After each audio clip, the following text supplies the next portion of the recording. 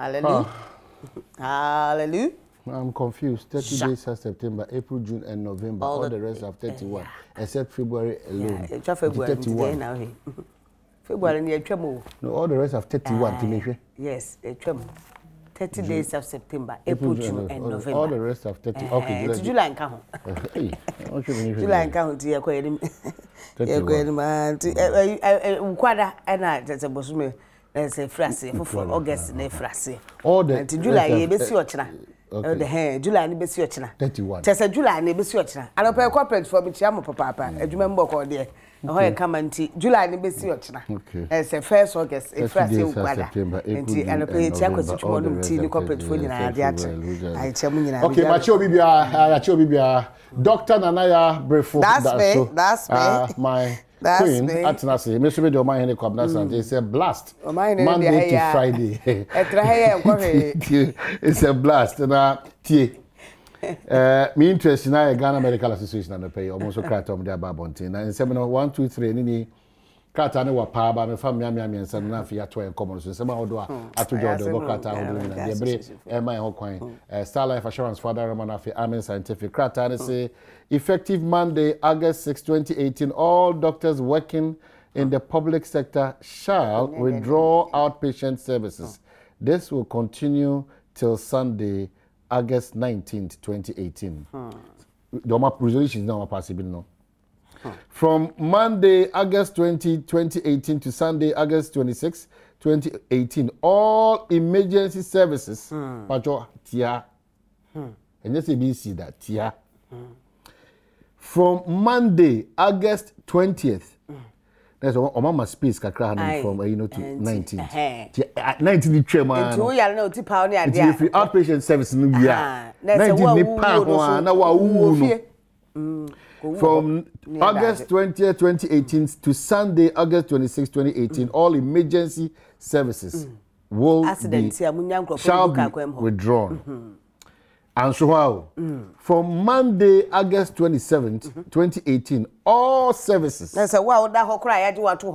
offered by doctors in the public health facility shall be totally withdrawn.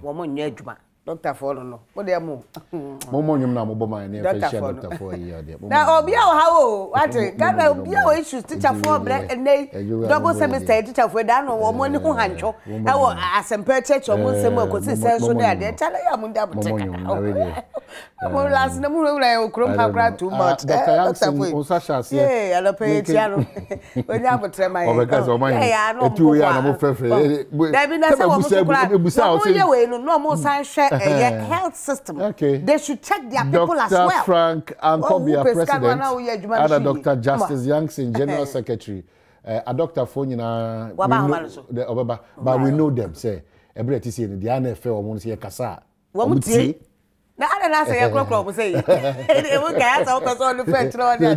teacher for lawyer for be our issues. So we know they have issues. Say, oh, now say, logos now say, and then my men now watch that. Yes, into Dr. For say, and then logos, yes, sound man very important. Yeah, the uncle be and come in. Then my men now watch that Basu was Shawman Estate, Oba Hima Kev, Nemo Block Factory, or direction no fresh 0277449406 0277449406. What to me, I see another nephew, the Roland, also number is 0547 739 791 0547 739 791. Logo Sumame and every more. Yeah, sound man logo Sunamame, Eddie, has me be adding him. Nemame, Eddie, Madame. Aluwede Aluwede darobetrim Aluwede Mansa atito AK Dada Kofi I would fear your song and watch. Okay, usof pay no hokani ni ana no let's go to bury no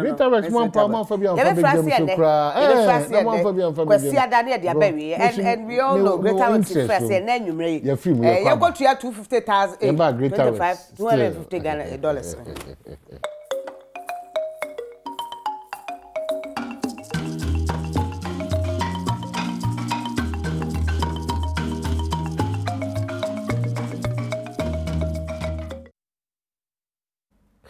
Well, Asaba Hedamunina must say 40 days of power. Greater Works climax is 40 days of power into Edabeng because the impact of Greater Works on this show, no, we feel it. We feel it. $250, yeah. Matthew Ashimolo, oh, you know. Greater Works, Massa, it's very big. Okay. And so, yeah, no, dance, it has been really helpful. Very helpful. And do temptations. Go at the point where you would need, you know, that is the time I said $250. No, okay. I'm telling you. I mean, I don't beg. We don't suffer. Okay. Yes, come on, but yes, and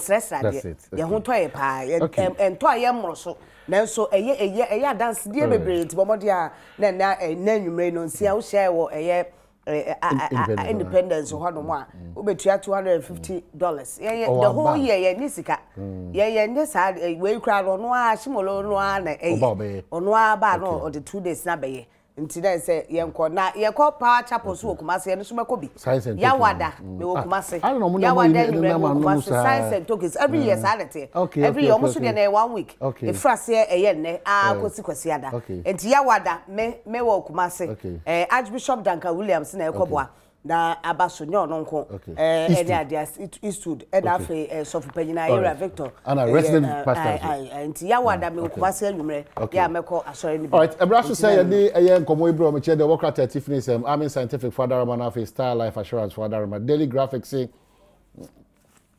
as they because so quickly Dr. Yankson General Secretary Ghana Medical Association Doc marching na dem dey who ya say over the years anytime I'm afro radio should be ano it's about anamon bi amubetu a and the emwa Ghana for sanity apom ti say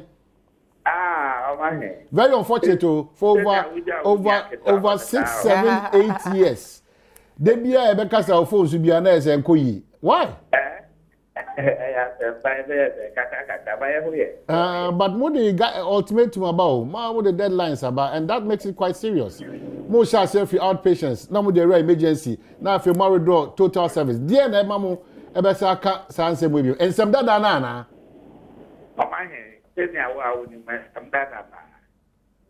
wow and it's our boss was there and that means clearly no and yet before for I'll be just a day a dear by one ya form court my court show a dear by one ya knew you not you'll be added and touch out there then I'll be I say not till I won't obey. Do you take a serious? That is the only question. Wow, but to me, we a question because from years. But it's a doctor for conditions of service. A doctor for grading. A doctor. Can't come see there. It be a question because me and Gazama patrol is get over 6 years. I am going to patrol. So the doc. What has been the issue? I mean, Marco court someone that went about buy society. Yeah, I think that what's that?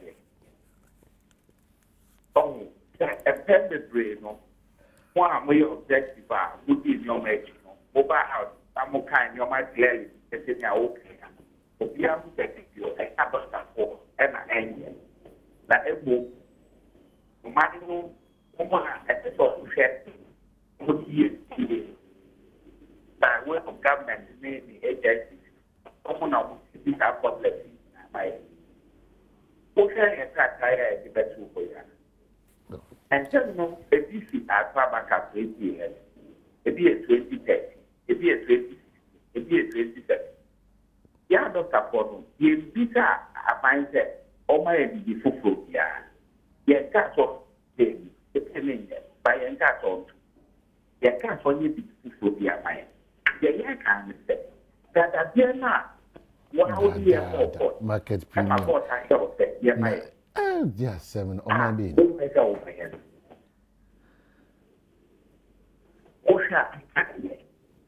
Yeah, yes, we are no good family. People, yeah, for this doctor, bringing now money here to buy. Yes, I find out the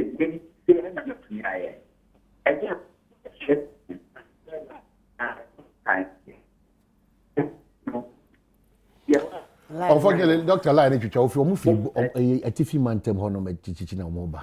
The doctor, the issue is they have a point. They have a point, and unfortunately, it's some country we are living in this hour because if it's 2011. Let's say from NDC market premium. The conditions of service. Mark some of the Sasha said the Annie and one country. One so a change so name my interest and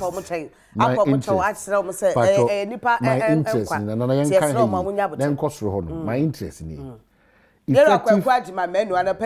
effective Monday. Yeah, what down? On night. 2011. 2011. Okay. 21 to 17 to 1. So, I mean, we can't sit down and behave like Monday, August 6. Makacho, almost say equity 19th August. Oh. Outpatient is. And a lot of the people, public hospitals, effective Monday, 20th August, emergency. 9th.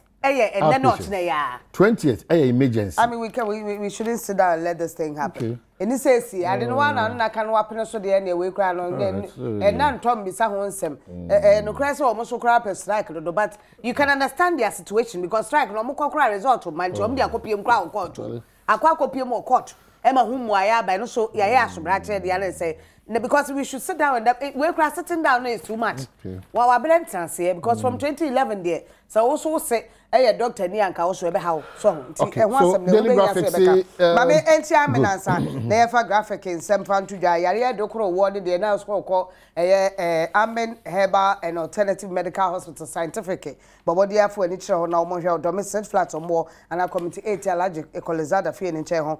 Or more a Kumasi KJT Achimata Tamaleta Crad Boliga Hoi, Sunyane Wa and Afi Atebubu, 0207229505, and the number of Star Life Assurance Sibra, Afini Fiemi, no say Yari say you will say their nay as patients in Yali 100 wa, Mr. Wanda pay a year who quatre a papa, ye bet to be a bow, number 0302739600. Daily Graphics say Catholic bishops fight corruption and UMB vet cyber attack. And victims of human trafficking get state shelter. President allays fears about intake. And MTN Ghana share offer closes tomorrow. Daily Graphic in Sudan. Daily Graphic near the Efras, 3DP makeup artistry and a pen. She has some cocoa papa. Guess never more day papa. Graphic DNA was saying Catholic Bishop Conference. Where my almost and naked as a prayer can't dream. A more tiny fee baby benti. Wamudi wamu kwadom abanju be kwa hudu obi no maboa se le be betime atu indiscipline tiesi so ya yemu ade ni so ne ban bia eda na die ye hufi na afa ye wi aban sika ni nyina no womo ekoboa bie ene ma bi otikwa afisa jaba ebo na baso wa ye adwuma papa watremu amfie watwini ba bia obi edi obi tu kwan wa bra na busuafo aton no anase womo de womo kwakwa adwuma ye dine wo meamia hudu nyina da womo efa womo a womo nya ba bi fo mo nkwa asa ye de womo ma busuafo nti shelter fie watwe atete apansa mo no akwa rehabilitate yo mo nkwa ne Yera Jackson wono ambassador American Embassy na omo akwa boy His Excellency God ko Ghana National College womo di 70th anniversary nei wo kwa summit na womo di atudwa president na ka se free suggestion di abatrase na de ekọ tina dwuma ho bia yehwenyo na entumemu challenges na entumi international kasa de nti egbo agu da bi yebehwe na yedwuma. The Ghanaian Times say, I'll stamp out Galamsey. President vows as he seeks to eradicate illegal mining in the country. And prisoners' corps seized for 1 year over outstanding medical bills. VRA staff explode over new Ameri deal. And no turning back on free SHS president. My role in Woyomi saga not triable. Betty Moldidusu. The new crusading guide. Ekufuado jabs motivated propagandists assures Ghanaians free SHS will be permanent feature of education, and Xylophone gives 1 million Ghana cedi to train Axim youth. I mean, Shan, concern secondary and said their horse city 1 million. And Pabami chief hot as youth accuse him of selling lands and cemetery. That's cemetery. The cemetery says he ways and means.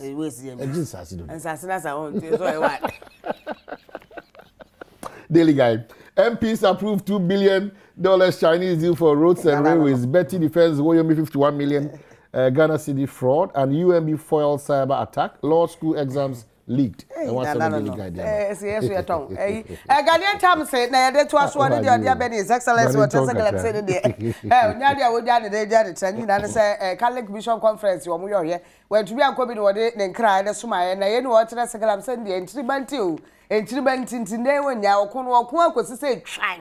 When we say wakwasi watumi adi nkumni mo ye na married department ba force one person married the twem wo minister of energy ni na pending for one person force wa om de adwuma ni ma ofoforo na wo mo eba foforo no amerifo no ke etua mo kara afa ba etua $36 million bi dia peso na ya homati ko say hom om chese kwa fa so adi ne ba ne ko ye papa ne atatia ene parliament wo man to be ampase ye no we say om tra na om yankra ta bi enkrata na maye nti om to bi nyina so nsa entwa sa adi ne mo preko pesa anti ho sem mo na prison ba kwa wodi fie aduonu mienu wo twahwe e wo ho prisons ya ho municipal hospital wo mo chese om de ne hwe no na so ankosi aga afinie munu gusu sema usuafo ye hu wo mo enti wo so wo de ka abrante no wo wo de ka 1800 Ghana cedi pe mami ya buru no 250 wanya dan mienu nti ye de efuru mo nkwankwa de 1800 de nye sika bia nkotua ka na ntumi ensi efuru na ye na kra ne kre to aso Water River Authority mpedimfo ene kire se deal foforo no aban de be wo mo ne o mo ntweso wo mo ntia se anya adwuma di we ye di bone se ska ye pe kwan ba force we pese ekotua 36 million doctor fo pe o musika kuma bia ye fa ma o mo ne de wo mo ntia se o enti ho se mo kan kra ne kre ho se mo mo His Excellency si free SHS de ni ba bia ko ye be he ma na ye adwuma na etumi aboa na niema akwada ni mesa se na free SHS ne de ade e boa obi bia betumi na school ni bia entete na kwa yie ama dormitories ade kwala yi se bi ni wa infrastructure ye ntumi ntwa nti ene ye double intake ye fa ne sa ne kwa anim ye ena ma me betimo didu so peteman ndc na ade e bisa se we mewo 50 words ke ekotu ye nya ndi wiye asem hu bo mu pa wo se na mo ho de na so me manya fum so bia o di ni de oditum se bia ankoye ba bi memom court bia clear no so wonya fum so nti wo de be hye de sai eno ye nsem wo de abetudwa ye na o mampagini His Excellency Crusading Guard wo de aba abetudwa ne nsem wo ka nyina ne se ade a free SHS ne de e masa wa wo kasa gu wo be hwe me ya boa me ya tenetere no eno be boa ya tenetere no because challenges ndi e bi beba wo mu eti ano no so wo mu kire se challenges beba e be kwa no ye be ko sa challenges na akopim se na be free nti ne double intake aba tena se ye hwe ne enya ho adwuma na entumi emmoa na Zalofo ma me Catherine Afeku na daroma e be ne na apia very young very dynamic affable rich mind watumi akwakobo amazim emabunu ebenyansa no dwuma 1 million Ghana cedis and wo de frase a vocational school ho omo fa CSC na fa fa bi entete wo mo enei si ade okobo site ya hini ka ho bi meboa China for abedi aboso 15 years wo mbetu nyina akodi abaye kwan kuma bi de amaye kwan ne se ya fa wo ho bi $2 billion ya pene so ema di no ye be kwan railway sia e be bo ama ye kwan ni bi atenetere emom o Sprinters Road ama me afole wote wo sa ye kwan ka ho eno na ye den eno ye se mo wo betimo da che ni nsem ani nyina wo mo law school fo wo mo che se hwe wo mo so hwe mo ko tro ye ewrade e pentem ti ma no fomfom be den so hwe wo mo kire se eye de om ko tro 2018 intake leakage na wo twa ye na pie ye leakage bebrebe ya wo mo kire se ansa so hwe no ko metro se enkrata de bi APM mountain so ene ye de enkrata de musem amen ena eboa ye na fe eye Star Life Assurance wo mo so Adom ye ya lepa ma ntia o mampanyine eye ma me Rebecca Kufuado na so ye ne communication director Richard and pentia sonko wo hwe dwumade ndi osematare ne de fe an ena ede shemi. Okay, attention. Ukwa abontina so koto de auto bi expire date bi a ho bi an pacho Omodia na jebre na hwe ye the auto bia expire date no bia so the attitude nura ye nom koye mu no nti ye ne say is flooded with a lot of expired products. Na say Food and Gas Authority for ada. Omunda ba bi omudimi hwe ba bia. Omo hwe ba bia say na o ma bia tim da bi obi na ya the house wo. Wo so to be hwe ba bia hwe ba bia na hwe. Okay, all right. So enti wa so le na ni kumna ya do. O talk can ade bia auto adura. Ya check bibia expired date bia wadaroma. Check mine. Why? Sami wa gos was Radio Adom TV di wanya ye ankanya asem ketwa Richard wasre sa me se ane ye dase o say dana ya doctor good morning Asaman Kesefo happy birthday nkoma Ali Sani happy birthday to you, pa. So the doctor should give us a break. Doctor for give you a break. What say if you the when you break bang. O many abre papa. Doctor for or say you look very cute, smart, gorgeous this morning. Yeah, that's it. And I'm sorry. And the free takra de buy. Mama charity show how pa the internet. Now what we in that. Ma into honey year papa or Italy. Almost one almost the job. Philip you post ni. And a paint yasun call so she be say na me ba that 5 years happy birthday to my daughter Patrolina Abena Boatema Adomako happy birthday to you. Emmanuel so aqua physician assistant Salvation Army Polyclinic Aguna Dunkwa also belated birthday in Kobao. Ya bedo bibia se be siam se de to aso de. And that Alex in my me ye ne ba so na wo twewe. Yes, that Alex Mampo. Yeah, okay. Ya me ya doma also ya ba beta wa chi wono but and no na wa John Alexander Akon also happy belated birthday. I would Gabriela Boafo Intisem from John Alexander. I say me kwa America me hu ne first. Okay,